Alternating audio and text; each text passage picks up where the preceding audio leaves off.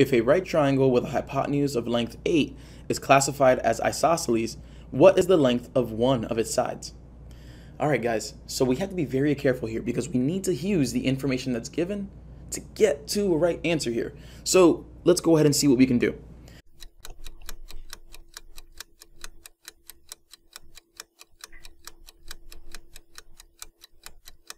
If a right triangle, and let me just go and change colors. Let's use a highlighter actually. So a right triangle, hypotenuse of length 8. This triangle is also isosceles. We want to know length of one of its sides. So length of another side, basically. So let's go ahead and draw this thing out. First of all, right triangle. I'll go ahead and draw a right triangle. And first off, I'll draw it like not to scale. Because hopefully, if you know what isosceles means, you'll know that this triangle that I'm drawing right now is kind of not the right size.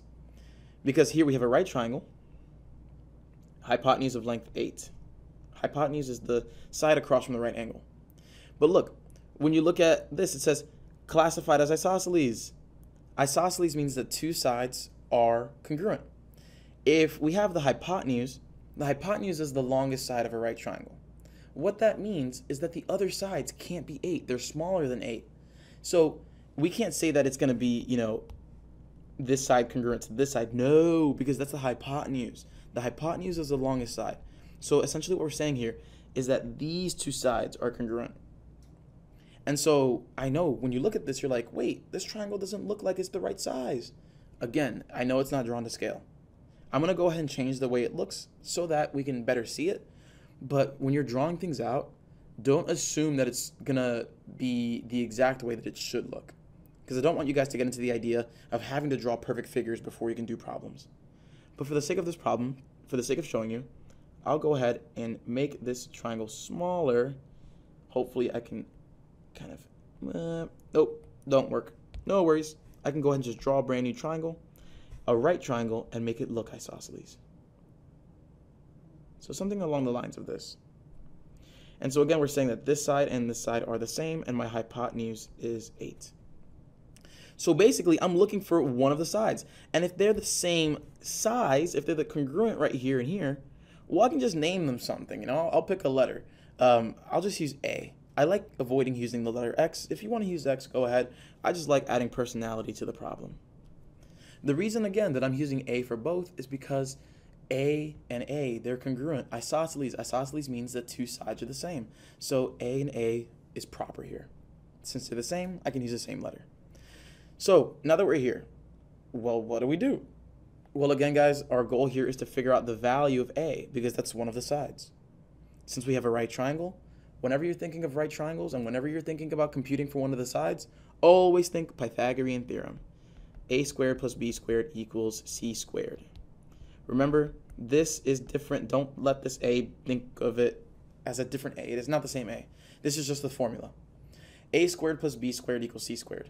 That means that the two shorter sides squared together equals the longer side squared. So we'll have A squared, because that's one of them, plus B squared, which is this one right here. So again, A squared equals C squared. Hopefully we got that. Hopefully that didn't confuse anybody. And if it did, hey, leave your comment in the comment section below, and I'll go ahead and make sure to refilm this. If it confuses even one person, I'm okay with refilming it. So here we are. A squared plus A squared, those are like terms. That will be 2A squared equals C squared, and C is 8. Remember, guys, we're trying to solve for A. We're trying to solve for one of the sides. So I'll divide both sides by 2 only after I figure out what 8 squared is. That will be 64. I keep writing 8. That's going to be 64. We'll divide both sides by 2 to get the A squared by itself. Then we'll go ahead and take the square root of both sides to get A equals square root of 32. So do we have square root of 32 explicitly listed there? Uh-oh, spaghetti-o, no. So it looks like at this point what we're going to have to do is we're going to have to go ahead and simplify this bad boy. So let me go ahead and move this up a little bit. And actually, let me move this out of the way by making it smaller. Great. And I'll move this up here. So let's go ahead and simplify. 32 is there a perfect square that can multiply to 32? This is how we're going to simplify. And remember, 32 is 16 times 2. 16 is a perfect square, okay? 16 is a perfect square. So because of that, 16 can leave the square root symbol after we take its square root. The square root of 16 is 4. So that would be a equals 4, and we still have the square root of 2 right there. And so our answer here is 4 square root 2. Boom, all good. And if you would like additional help in terms of how to do this, how to simplify at the end, hey, go ahead and join us in our Praxis course. We will be more than happy to show you exactly how you can simplify these types of equations, expressions.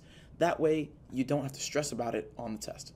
So keep up the great work, guys. Let us know what else we can do to make your life easier.